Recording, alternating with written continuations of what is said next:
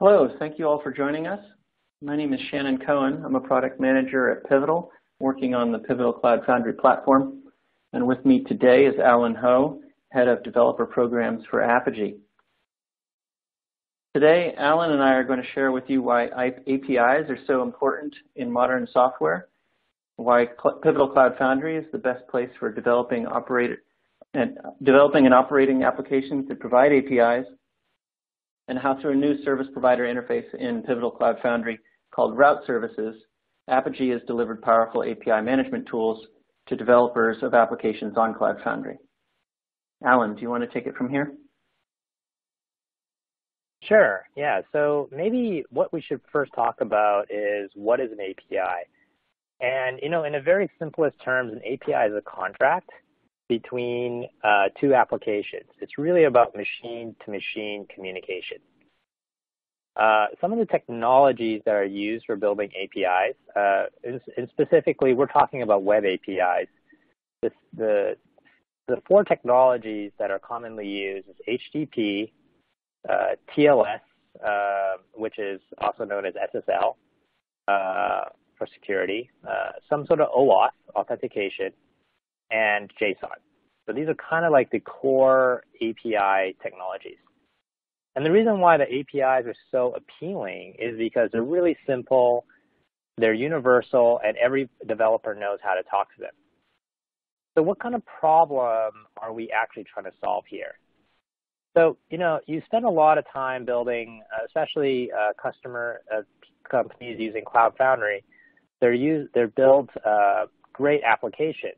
But the problem is, how do you actually reduce the cost of onboarding new customers, managing the existing customers, and reducing your churn, right? So as a function of the influence of your software depends on how much those things cost. So you want to reduce the cost of onboarding, you want to reduce the cost of management, and you want to reduce your churn. The way that you do it is via APIs. And there's a lot of capabilities within API management that makes these things much easier so that you can scale the number of custom clients for your software.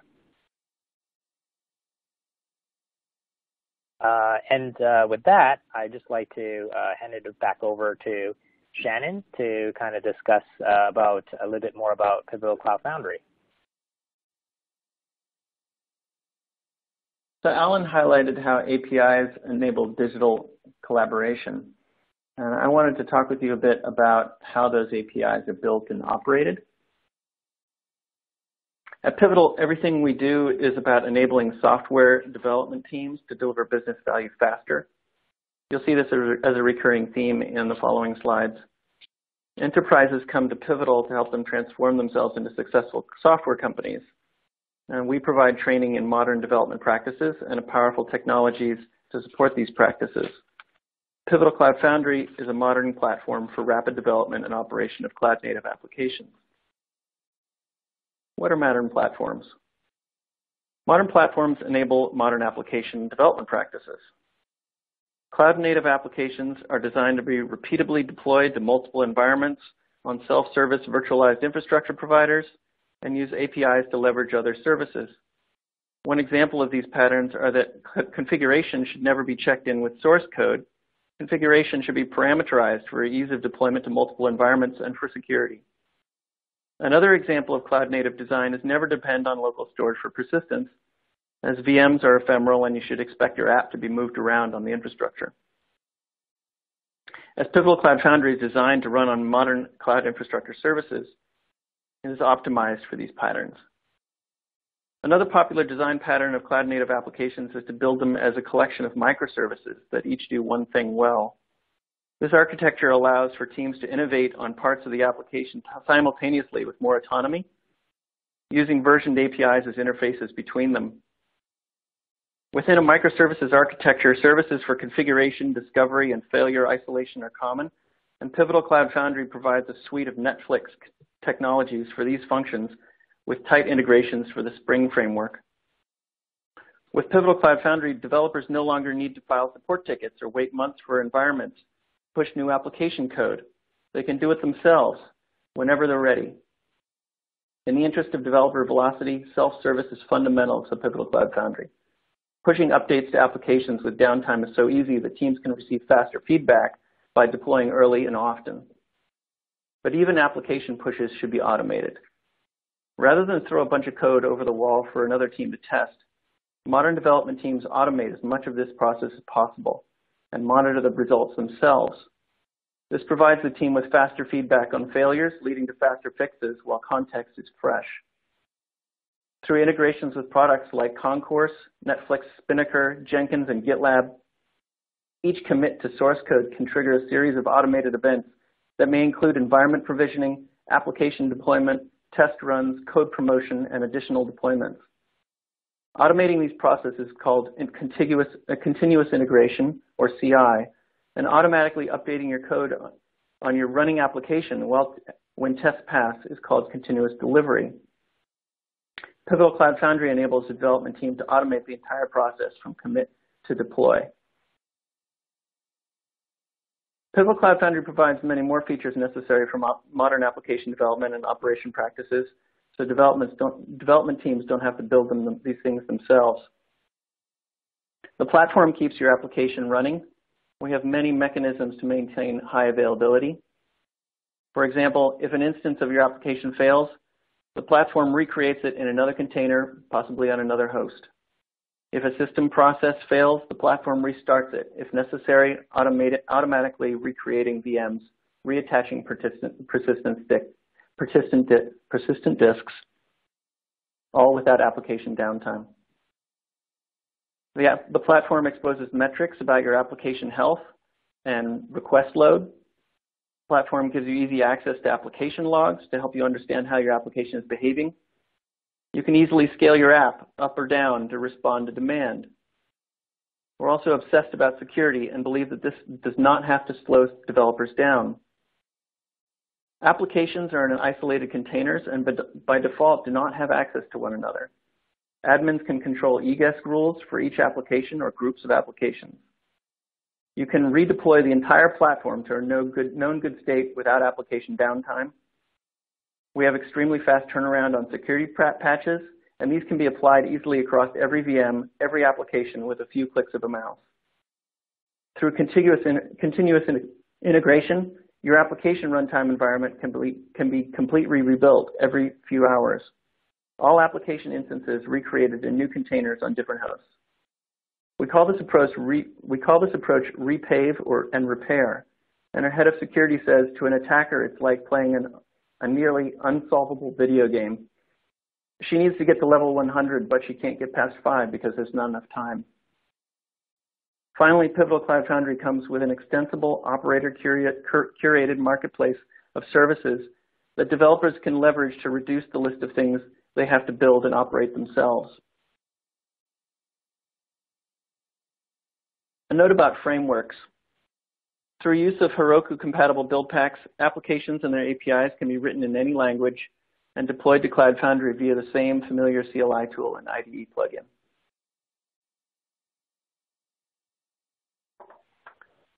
Earlier, I mentioned that Pivotal Cloud Foundry offers an extensible operator-curated marketplace of services that developers can leverage. This marketplace enables developers to provision reserved resources from these services themselves, self-service, on-demand, in context. Rather than interacting with a myriad of systems or filing tickets with IT, developers are enabled to experiment with a variety of technologies through a simple, consistent workflow. The service provider interface is extremely flexible and generic, so the range of services that can be offered in this marketplace is quite broad. Of course, you have data stores for persistence, message buses, and caching, all the things that applications deployed to Pivotal Cloud Foundry would communicate with directly. Unique credentials can be provisioned for each of your applications and are delivered automatically to application runtime through environment variables. Developers never even need to see credentials. But the marketplace is more than that. Any tool that enables a development team to be more efficient can be offered here, rather than sending them hunting for load testing services or project management SaaS applications. These also can be made available to development teams through the marketplace. But there was a class of service that we found couldn't be offered. So what are route services? Route services are a new class of service that can be offered in the Pivotal Cloud Foundry marketplace. These are services which perform some processing on application requests before they reach your application. Through a new service provider interface, we enable these services to be dynamically injected into the request path. Why are route services important? Through reuse and SaaSifying common requirements, we minimize the things that any given development team has to build or rebuild themselves. The fewer things developers need to build and operate and maintain themselves, the faster our customers can deliver value to the market and get feedback. Common use cases for route services include performance and reliability. Rate limiting has been the most frequently requested use case. Security, authentication, and authorization is a popular use case for route services. Also, real-time analytics. As requests go through the route service on the way to applications, metrics can be captured and analyzed. Every day I'm hearing about additional creative uses for this integration. In the open source community, there's a member who is developing an auto sleep service based on a route service to stop applications that are idle, not receiving requests. I'd like to share some of the benefits of route services to the two primary personas we think about in Pivotal Cloud Foundry. Most of these apply not only to route services, but to all marketplace services.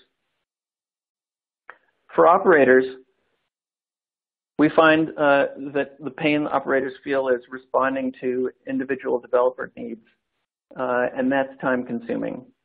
Responding promptly is difficult, and requests may not be aligned with policies.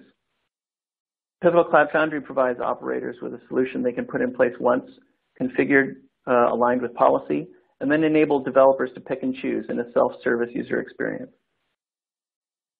If these services are additionally packaged for distribution through Pivotal Network, these services can be deployed by an operator with a few mouse clicks, and applying upgrades and security hop patches is just as simple. For developers, delays caused by provisioning, filing IT tickets, and not being self-service causes delays for our customers and their time to market. Having to learn new systems for provisioning and configuration, each of these services further slows that velocity down. Pivotal Cloud Foundry provides developers with one-stop shopping in a single place with a consistent user experience. Here I'll provide a look into what the operator user experience actually is. There's really only two CLI commands. The first registers a service broker with Pivotal Cloud Foundry.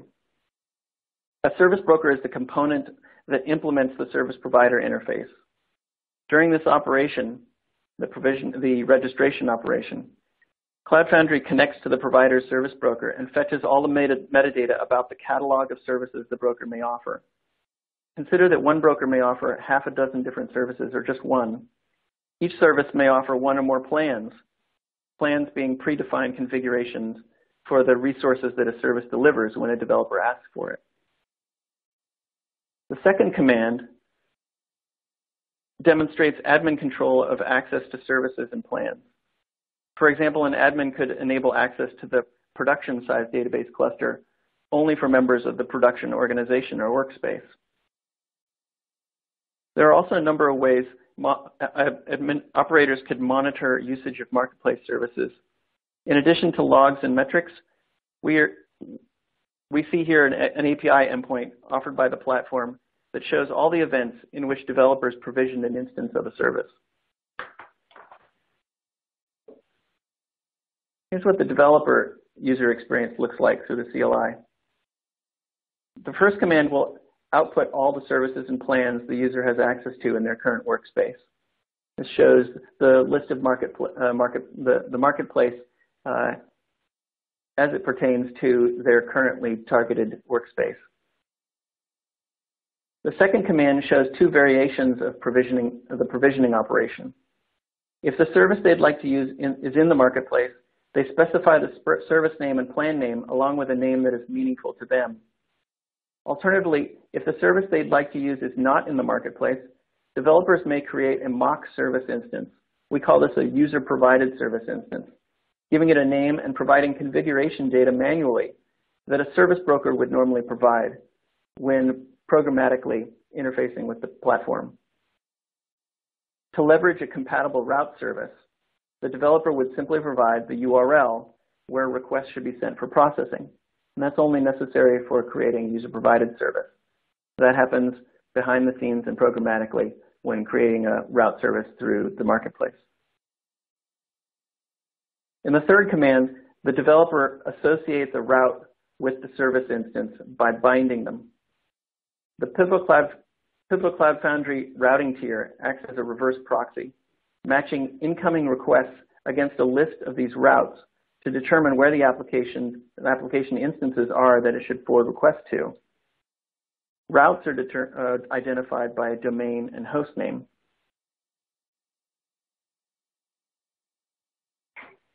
During the bind operation, the service broker may return a URL for the location of the route service programmatically. If it does, the routing tier will proxy requests that match the bound route to the route service. This is the model on the left. If the route service allows the request through, it will be returned to the router, which will forward the request to the app. The app response also goes back through the route service, enabling transformation of responses or analytics on round-trip metrics. The model on the left is the most dynamic of the route service integrations because only applicable requests transit the route service. It also allows an operator to easily offer an assortment of services in the marketplace. Also, as the location of the route service can be dynamically discovered, the service provider could develop their broker to provision resources on demand, spin up VMs, install software, etc., better optimizing utilization of resources. During the bind operation, the broker does not have to return a URL to the route service. The model on the right is an example of this behavior. In this scenario, the route service is forklifted in place by IT, and all requests to the platform go through it, whether they need to or not. Through use of a service broker, the operator can still enable developers to configure the service for specific application routes using simple and familiar Cloud Foundry workflows. As an example of this, a large operator of open source Cloud Foundry enables developers to dynamically configure their F5 load balancer as if it were a route service in the marketplace. Pivotal customers are pretty excited about the potential use cases that route services can fulfill. You may be asking yourself, where do I get them for my deployment of Pivotal Cloud Foundry? First, I should say that support for route services was recently introduced in our latest release of Pivotal Cloud Foundry version 1.7, and that was shipped just in the last couple of weeks. Pivotal doesn't offer any route services yet ourselves, so your current options are to build them yourself, which is quite simple, and we have some very good documentation on that. Or you can get them from vendors, and we're really excited that Apigee has been an early adopter of this integration and has built a route service that will be available to operators of Pivotal Cloud Foundry shortly. With that, I'd like to hand it back to Alan to tell us about API management and the power of Apigee Edge that Apigee Edge will bring to Pivotal Cloud Foundry as a route service.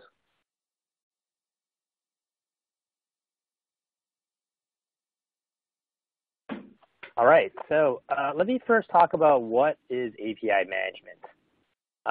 API management allows you to manage your APIs in ways that, let's say, a naked API cannot do.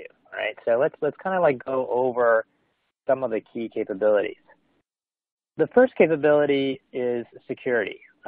When you're exposing your app to the outside world, so many things can go wrong, either from hackers trying to hack into your account or developers just by accident being able to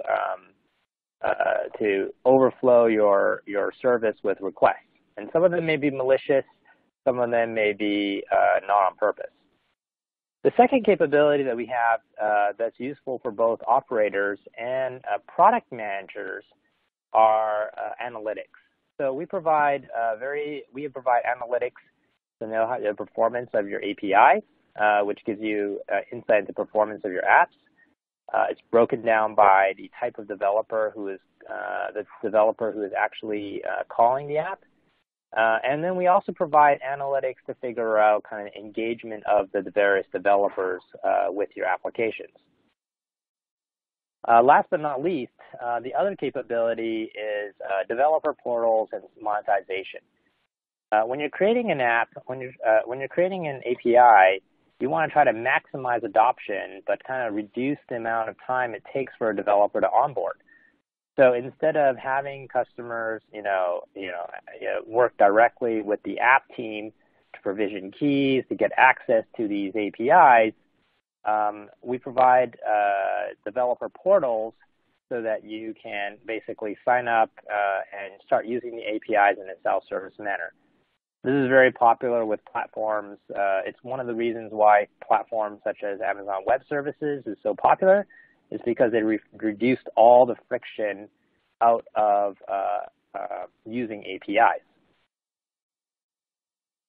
And we have a lot of enterprises that are using Apigee in order to gain this capability, because they have some service that they would like to expose as APIs to the customer.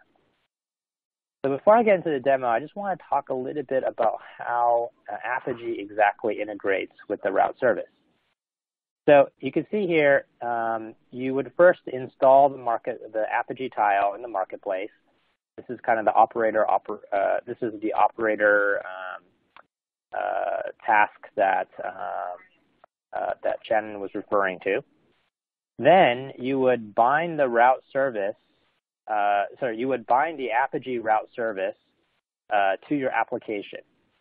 And what that means is that when that happens, on the Apigee API management side, it automatically creates an API proxy that you can add any of the proxies to. And so what happens is that whenever any request hits the load balancer / router, the Go router, the API requests get forwarded on to Apigee. Apigee applies the policies, sends it back to the Go router, and then sends it to your application. And then on the way back, it goes back to on the response. Similarly, the response goes to the router, gets forwarded to Apigee. Apigee does some processing. Apigee API Edge does processing on it, and then forwards it back to the client. So I am going to do a live demo of how to actually get that to work.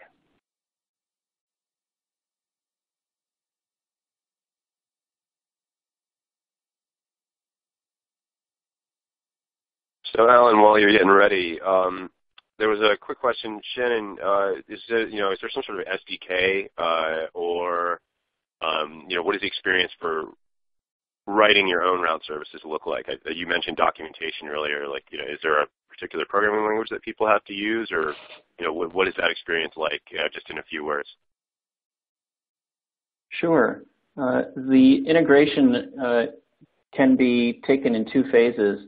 The first phase would be an integration with the Pivotal Cloud Foundry routing tier, and that integration really is just the route service obeying a few HTTP headers. So the route service can be written in any language as long as it knows how to handle HTTP headers. For example, with the request that Cloud Foundry routing tier forwards to the route service, we provide a header that tells the route service where to send the request once it's done processing, if it does choose to forward the request to the application, and also a header which enables the routing tier to determine that when it receives a request back from the route service, that it's already sent, that request has already been to the route service, and instead it should go to the application. So we're not prescriptive about application frameworks. There is, I think, very good documentation. There are also example route services in several languages, Spring and Go, in the documentation. There is not an SDK or a library yet for this integration that I'm aware of. And Thank you so much. On Apigee, and I could speak yeah, on go ahead. Apigee's part. Integrating with the building a route service was not very difficult for our engineering team at all. It just leverages APIs. Building a route service just leverages APIs, so it was a fairly trivial thing to actually create a route service. Okay, we have a few more questions hopefully they will be answered when I give you this demo. So what I've done ahead of time is I've set up my Apigee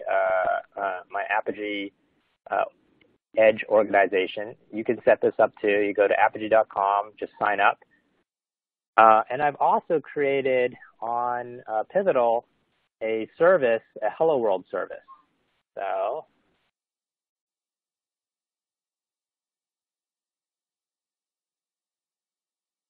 it's just a Hello World service. It's a naked API. There's no API management in front of it. And now the first thing I would do is I would create the Apigee route service in my environment.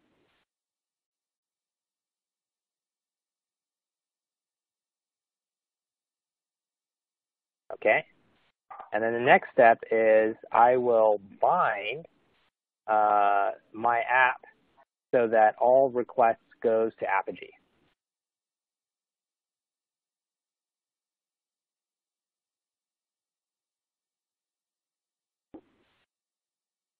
So if I press refresh on my other screen,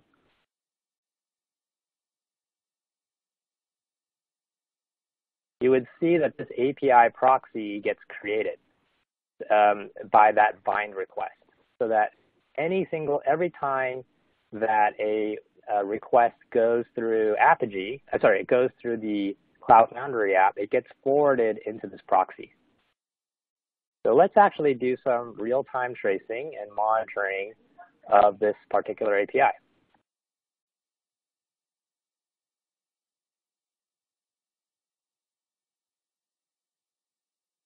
All right.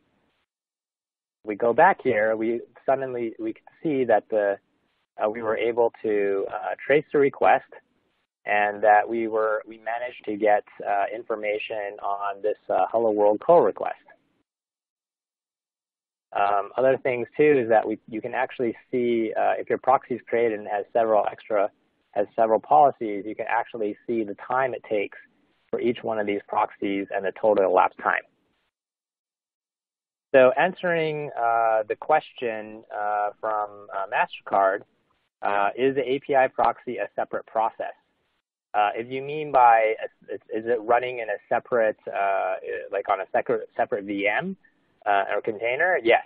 So these requests are going to the router, and from the router, it's hitting Apigee Edge, and is doing the proxy logic, and then it's returning the request back to the router, forwarding it back to the app, and the reply route is very similar.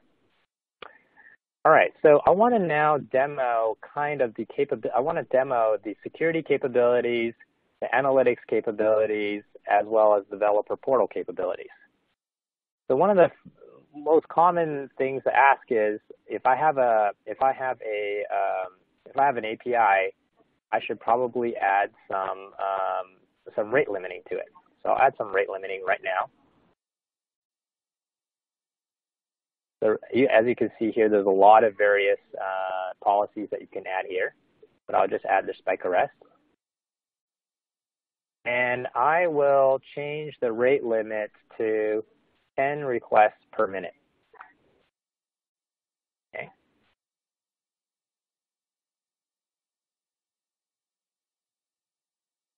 All right. So we'll start a new trace session, and we'll try to get the system to trigger the rate limiting, the spike arrest policy.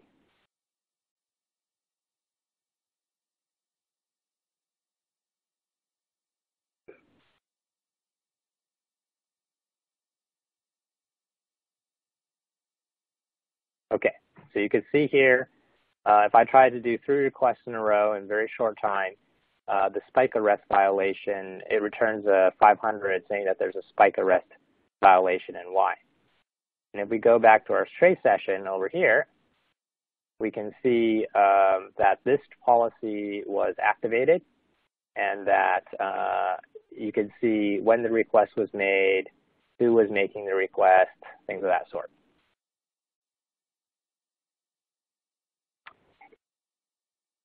If we go back to the develop side, you can see that you can, as an operator, you have the developers creating lots of various APIs. You can dynamically add any other additional policies. Popular ones are like caching, others is quota management, et cetera, et cetera. We also have a lot of security APIs, security policies such as OAuth.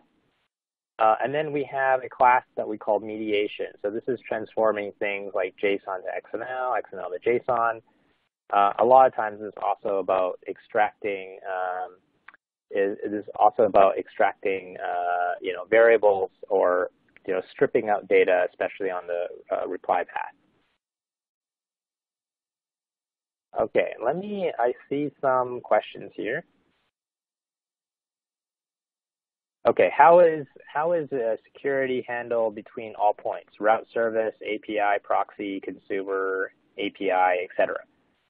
I can speak to this one. So we use TLS between the route service and the Cloud Foundry as well as Apigee Edge. The deployment can be Apigee Edge could be deployed in the cloud. Or it could actually be deployed within the same data center or same pivotal Cloud Foundry environment too. So those are the kind of TLS is our way that we handle security between the route service and Apigee Edge. Hey, Alan. Yep. I can answer that in the more generic case. All requests from the pivotal Cloud Foundry routing tier to route services are over TLS. It's not possible to send those requests unencrypted, but the platform for development environments can be deployed so that self-signed certs or certificates signed by internal authorities can be accepted. Also, we programmatically recommend to route services when we tell the route service where to send the request after processing, that by default SSL should be used, HTTPS should be used when forwarding the request back to the platform. Cool, thanks. Okay, so I'm going to show some of the analytics capabilities. So when you have lots of traffic going through the platform, we have these dashboards that are both used for operators as well as product managers. So you have a dashboard over here. It shows you the error rates as well as the number of transactions. Then we have a set of pre-canned pre-canned analytics. A lot of this is focused on for the operators. So, for example, the availability and latency of every request. We can actually dig deep into seeing where is the traffic coming. Where is the time spent? So, for example, you can show like the average proxy time. You can split up the requests between time spent going through Apigee Edge versus time spent hitting the actual app. You can also see which errors are coming from Apigee itself as well as the API proxies versus the errors coming from the back end. We also have a lot of other capabilities. This is especially useful for product managers around developer engagement. So when you're exposing your data as APIs and you're trying to get people to use your API developers, you really need to treat them as if you're selling a SaaS product. You have to have a concept of funnel. So what happens here is that what this funnel is showing you is that there's a total of 765 developers. Of that 765, 18 of them actually created applications. And of those 18, 5 of them are actually sending traffic. And then of those developers who are sending traffic, these are the ones that are sending lots of traffic. So this gives you the ability to figure out which developers you need to be targeting for the purpose of marketing or support.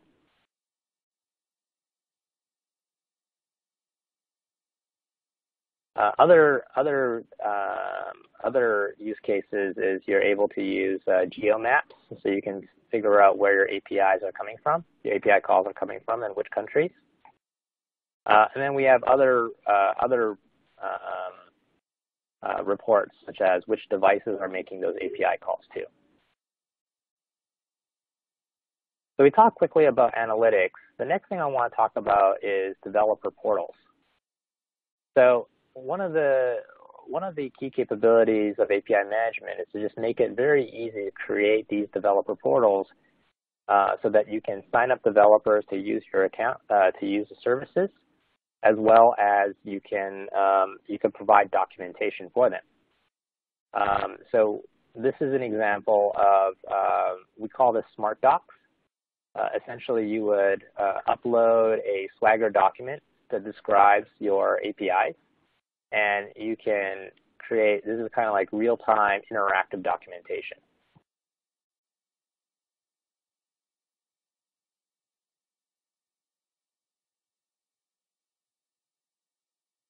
Taking a little while because this particular API is a bit of a slow API. Okay, we got the request and we got the responses. So this is a kind of interactive documentation to make it really easy for your developers to use your APIs. We also have the ability to create accounts and whenever you create when a developer hits the portal and creates an account, the system knows that it would assign a developer key to those users, which they would use in order to, those developers would access your APIs. We also have capabilities I'm not going to go into much more, which is around monetization. So you have all these developers. Now you can create fairly complex monetization schemes, such as how many people charge per transaction, charge per month, things of that sort, so that you can bill your users for the usage of your APIs.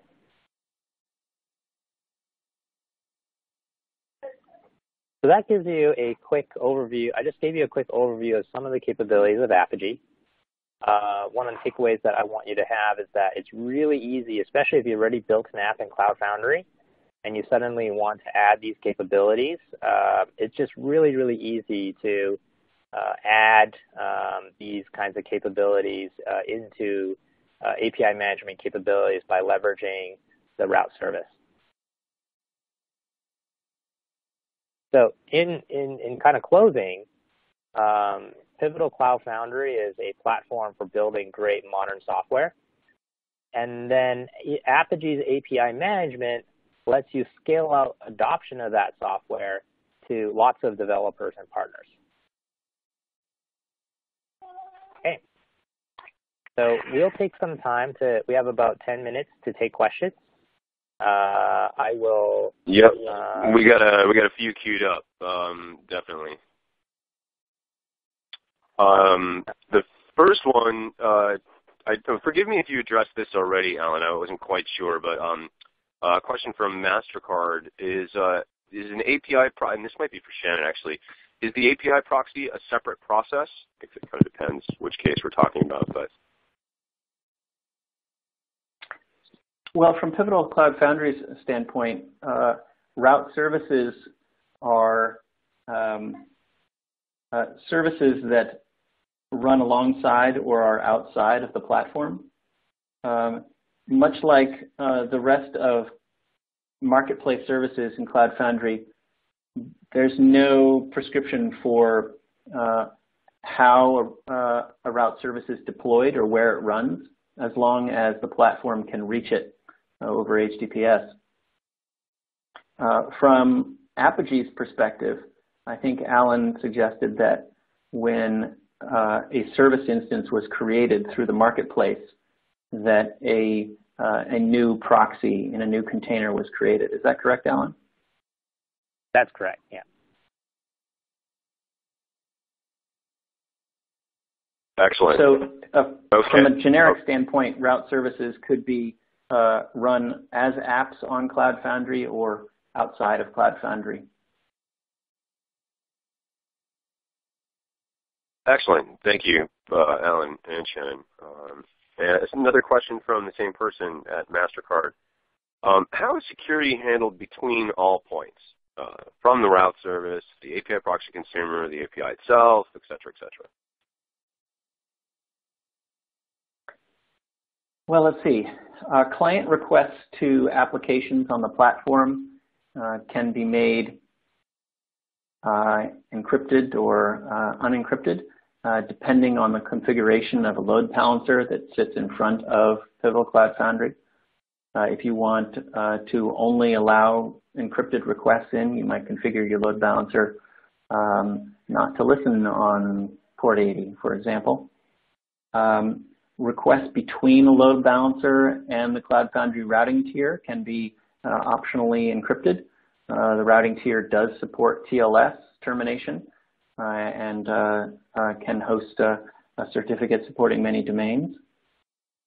The leg between the Cloud Foundry routing tier and a route service, I think as we described, is always encrypted, and we recommend programmatically through the use of HTTP headers that the route service return requests to the platform after processing over HTTPS also.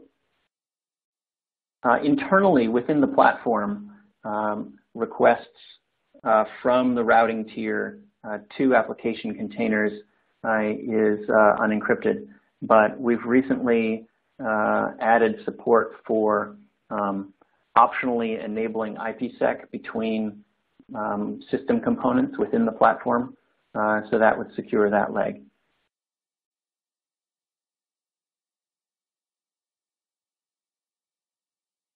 Excellent. Thank you. All right.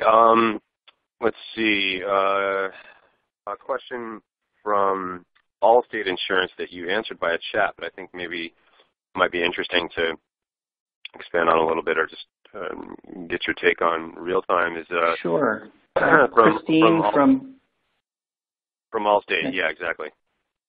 Christine from Allstate asked about support for SRTP. I admitted I'm not familiar with SRTP, but while Alan was giving his presentation, I did a quick Google search and saw that it's commonly associated with the voice over IP, which is typically UDP, and the Pivotal Cloud Foundry routing tier currently only supports HTTP requests. Although coming soon, we have support for TCP protocols. You'll be able to run workloads on Cloud Foundry that receive any TCP protocol, requests over any TCP protocol. However, UDP is on the roadmap. We're starting to think about it, but we have no timeline for delivery yet. Perfect. Yeah, yeah, exactly. I was just hoping we can make people aware that TCP is coming soon and other protocols. Let's see. I'm going to give some other folks some chance to ask some questions. We've had a bunch from MasterCard, so I'll come back to you. Question from Computer Associates, CA Technologies. How does the Apigee Edge proxy link to the identity store? Yeah. So there's a lot of different ways that we link to the identity store. And I see that there's a clarification here. If the corporate LDAP is on-premise, would Edge connect to it securely and in a performant way? So we've connected to various types of LDAPs, including Active Directory. And the way that it works is that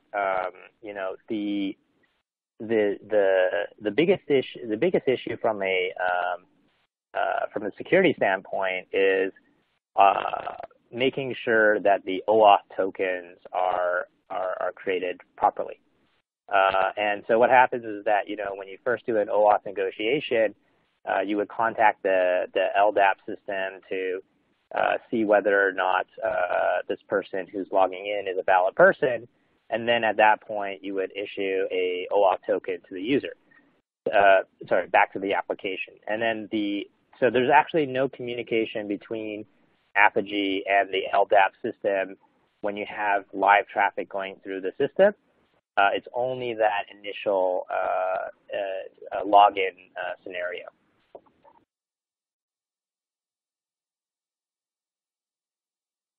Got it. Thank you, Alan. Okay, a question from the Home Depot. What happens if the security protocol is upgraded or changed as we evolve over time? And Shannon, looks like we're looking for an example. Dave, if you're still with us, what security protocol maybe are you thinking about? And could you provide an example just as a question? That'd be great. In the meantime, while we're waiting for that, let's go back to some of the unaddressed questions from MasterCard. Sasan asks, how a security, oh wait, excuse me, sorry, we addressed that already. He asks, apart from the TLS encryption, I'm interested in understanding AIM as well. Do you support FGA? I'm not sure what that is actually. I'm not familiar with FGA either. F is in Frank, GA. Yeah, I haven't. That's a new one. I'm just doing a quick Google search here.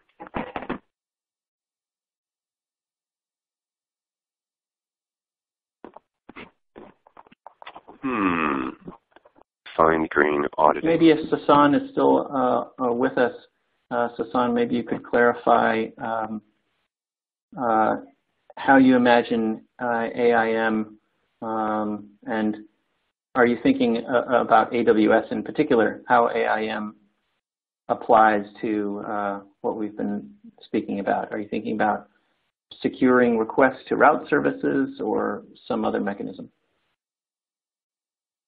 He replied and said something about fine-grained access, which is not what I found on Google, so that's good. While we wait for some clarity to come in there, okay, just looks like a comment back from oh, okay, hold on, coming in real time. This just in. Let's see.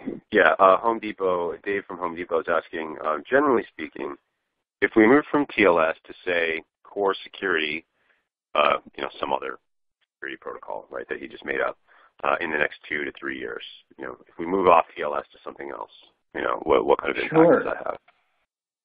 Sure. So Pivotal is, I'd like to say, an agile company. Our software is continually evolving to market and customer needs, and just because the way requests between the platform and route services are secured currently uses TLS doesn't mean that we can't add support for additional mechanisms in the future. And just, I just wanted an API best practice. One of the major important things about API best practices is never break the client.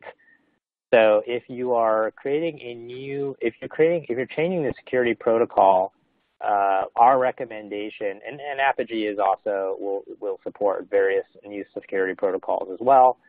But our recommendation is to create a new version of that API, notifying, telling the user to use that new protocol, and then over time, as you migrate customers over to the new version of the API, deprecate the old one. Great point. Yeah, makes a lot of sense. Yep. And I heard something about Amazon Web Services, AIM. Actually, I think it's IAM. Apigee actually has built-in support for several IAM-related services. So if you're trying to proxy, let's say you're trying to proxy AWS Lambda or you're trying to proxy SQS, we have built-in connectors and sample code on how to do that properly. Perfect. Thank you, Alan. It looks okay, like, so we got some... Oh, go ahead. It just looks like Sasan's clarification is sort of going in the same direction as somebody had asked about LDAP integration.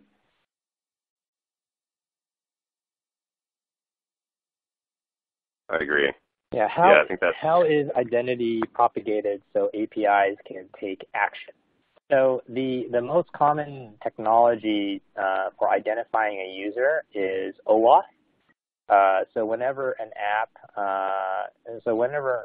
application so let's say you have an app like a mobile app that logs in to a login site, it generates a OAuth token for that particular user and device combination. So it's the OAuth token is for per user per device.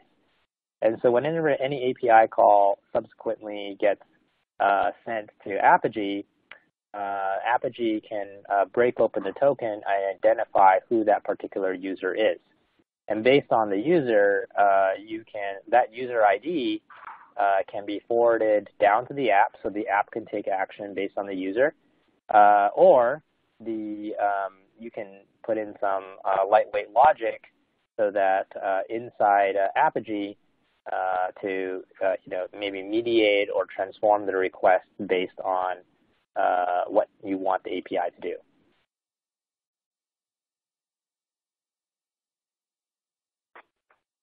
Excellent. All right. Thanks, Alan. Okay, I think we have exhausted the question queue. Oh, no. Last one. Okay. MasterCard Sasan asking again. So what is an API? Is a composition? Hold on, I think there's a typo there. Well, anyway, what is an API as a composition and needs to propagate the identity to another API? Is it the same model? Okay, yeah, it's OAuth again, right? I mean, it's all the way down, isn't it? Yeah. What if an API is a composition and needs to propagate the identity to another API? Right. Okay, you got one calling another. Thank you, Sasan. Yep. Okay. When I hear what if an API is a composition, I'm understanding this is what if an API is like a mashup of multiple other APIs. Exactly. So in this scenario, right, you can still do do something very similar, whereby you could break up the you can, as the API comes into the request comes into Apigee, you can use our security features to figure out which is the user ID of the user, and then potentially pass that down onto other APIs. Alternatively, you can just do pass-through of the OAuth token to the other services, and the other services would have to break open the OAuth token and figure out the user ID itself.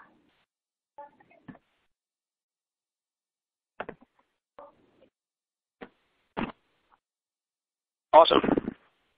Okay. And amazingly enough, right on time, that brings us, I think, to the end of the question queue. Yeah, we'll feel free to enter in one or two more just as we kind of wrap up here. But we are recording this webinar, and we will post a replay of it on the Pivotal website on our YouTube channel. And actually, I was just about to hit that question. Yeah, thank you, Sasan. Alan, is this demo something, besides, obviously, it's going to be embedded in the webinar recording and replay, but is the demo available offline somewhere? Yeah, this demo is, there are going to be some links that we're going to be sending out to the attendees, including documentation, and there's also a GitHub repo with some of these example samples. And feel free to reach out to Apigee There's Yes, going to be some awesome. documentation and GitHub as well, so feel free to reach out to Apigee and we can answer any questions. And last but not least, make sure if you have a chance, please attend the Cloud Foundry Summit, where we'll be talking more about Cloud Foundry. That's going to be in May 21st, and you can learn more about Cloud Foundry at that time. Perfect. You beat me to it, Alan. Thank you. Absolutely. Yeah, and that is going to be in Foundry Summit. It's going to be in Santa Clara, California, May 23rd to 25th. So definitely a great opportunity to learn more about Cloud Foundry and about the Apigee integration there. Okay, 1 second. Just got to get my window back here. Bear with me. Fantastic. Okay. Lost it. There it is. Okay. So this is a good time to check the resources tab of your On24 presentation manager. In your user interface, there should be a tab down at the very bottom of the screen for resources, and some of the links that Alan was just mentioning, and for related to Pivotal Cloud Foundry follow-up as well. Some additional resources and links are there. Saucon, if you want, we have your contact information. I'll make sure that gets to Apigee if you guys need to exchange information about the offline demo. But yeah, do check the resources tab right now, and pop those open in a browser tab or something, because they will be gone when we close the webinar. But we will send those out in an email to you, the email you use to register for the event. So when the replay is published, we'll send you all the follow-up links as well as a link to the replay. Okay, all right. If there's a 404, Saucon will make sure that gets addressed before we send it out to you. So yeah, please come visit us at Cloud Foundry Summit in Santa Clara. And anything else you want to say, Alan or Shannon, to wrap it up before we call it a day?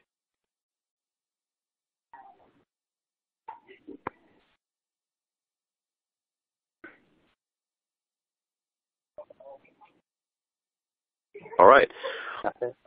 Thanks, everyone, for your time, your attention, and all the interactivity. It's great, and look forward to seeing you on a future Pivotal webinar and/or at the Cloud Foundry Summit in Santa Clara. Thanks, everyone. Have a wonderful day. Take care.